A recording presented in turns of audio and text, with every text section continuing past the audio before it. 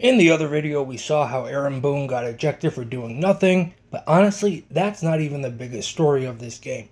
I know a lot of people are going to be yelling, the bullpen, the bullpen, the bullpen. Well, you know what? The Yankees just got shut out again for the fourth time this year.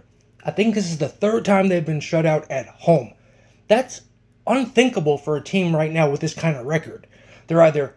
Actually, I can't explain it. It really is difficult to explain.